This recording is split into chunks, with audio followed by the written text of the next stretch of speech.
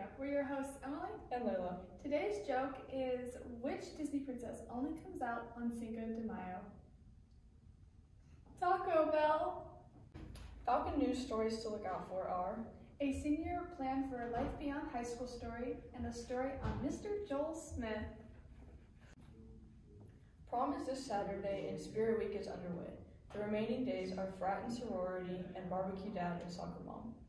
First this week are Softball has a doubleheader at Pleasant Hill on Friday, and baseball also has a doubleheader at Pleasant Hill on Friday. Those games will be at 2 and 4:30.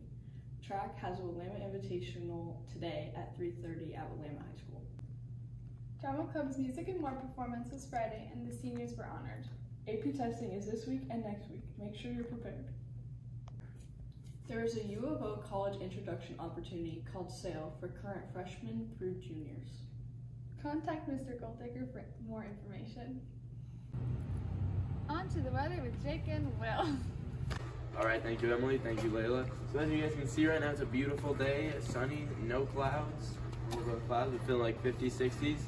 Actually, it says it's supposed to be for the rest of the week. What is it supposed to be? It's supposed to be like 50, 60, cloudy all week. But as you can see right here, it ain't look like that. That is correct. Yeah, I mean, it was even supposed to be cloudy today, but you know, we'll see. Amen, brother. We got the opinions of Elmira students around the school on what they think the weather and their opinion on it. I'm burnt to a crisp. As you can see, that dude is burnt to a crisp. It's hotter than freak out here, dog. It's just hot. All right, but it's enjoyable, but it's just hot. But the only good thing about this heat is we can go to the lake, and we all know what's at the lake. Water. This is Falcon News, and I think we need to end it now. Back to you. Thank you so much for tuning in to this week's Falcon Freakout. Have a good week. And as always, go Falcons.